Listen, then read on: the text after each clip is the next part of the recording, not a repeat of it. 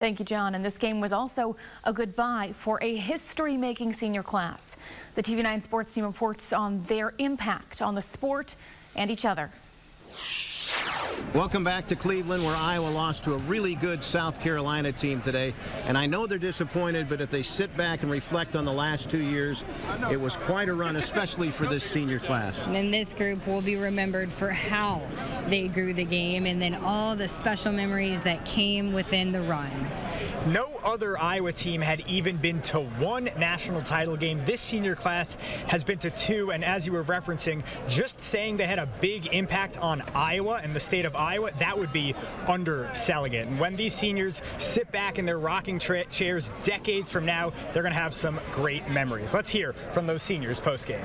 I think it just sucks, obviously. It's like the same feeling as last year when you work so hard for something and come up a little short. But I think it's more of like just thinking about my last 5 years here, that was my last game playing basketball, and just like all the opportunities I've been given because of this sport. I don't know if it's really hit me yet.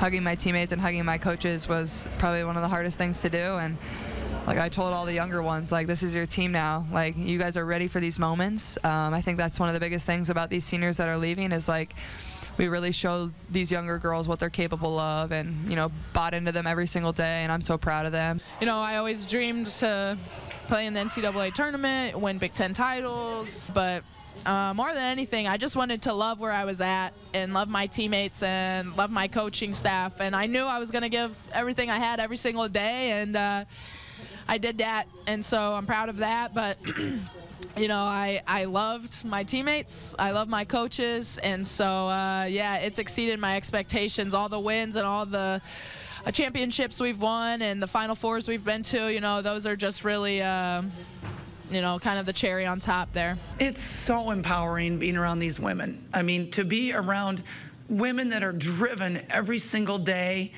that come to work positive and believing in themselves and each other, it is so empowering. I wish everybody's workplace could be like mine is, and the world would be a whole lot better place.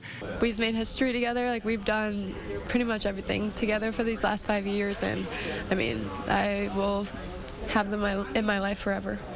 What a run it was. We'll have much more coming up later in sports. Back to you in the studio.